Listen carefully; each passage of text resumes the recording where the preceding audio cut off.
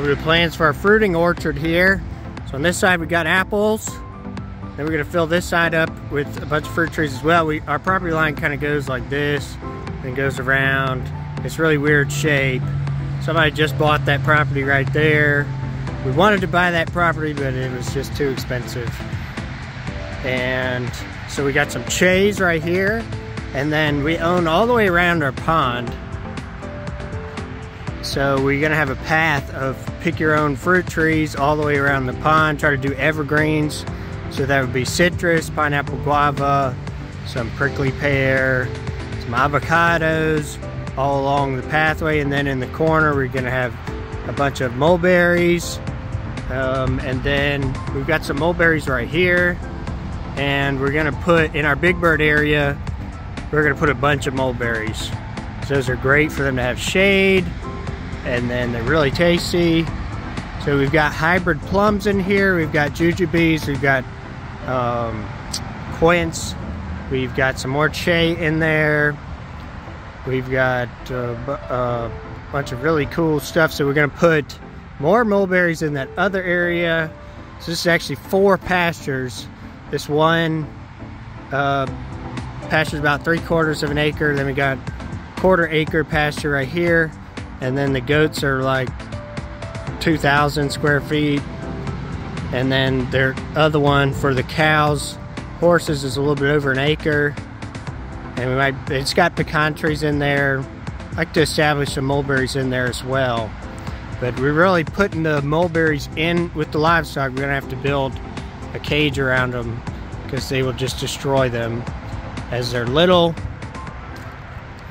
And we've got a bunch of stuff over here, some avocados, got olives, the mulberries, a bunch more fruit trees going along that way. Then we're gonna have an orchard over here. We got satsumas, and we have a big greenhouse in the back. We're gonna put probably 70 tropicals in there. And then over here, we've got a garden right here. We've got a big orchard in the back. We've got pears. We've got persimmon. And then we've got a wall, a privacy wall between our neighbors. The loquats and pineapple guava. And then here's the other side of the trail. So all in all, I think we're gonna have over 1,000 fruit trees in the ground. We're planting quite a few now. We probably have at least 500 in the ground now. So we're planting the rest of them. We've got a little area up in the corner. We have some fruit trees. And then may expand our garden close to where this rock pile is over here. Got a bunch of junk out. That's for the greenhouse heating and cooling system. We've got a blackberry patch right there. A big pecan tree. And by our house, got 4 really big pecan trees. And then in the area where we got our tortoises, we have a bunch of fruit trees as well, a fruit forest over there. So a bunch of cool stuff. This one's a Pakistan mulberry. I believe it was done by, not by cutting. It hasn't fruited yet.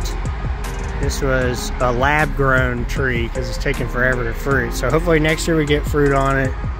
The Everbearing mulberry put out a few times this year, still got a little bit on it. We got another Everbearing mulberry, a white mulberry. Check out the barn so that we're gonna have our incubators in this room right here, macaws, feed storage, and trying to talk the wife into getting sloths. We'll see if that happens, I don't know.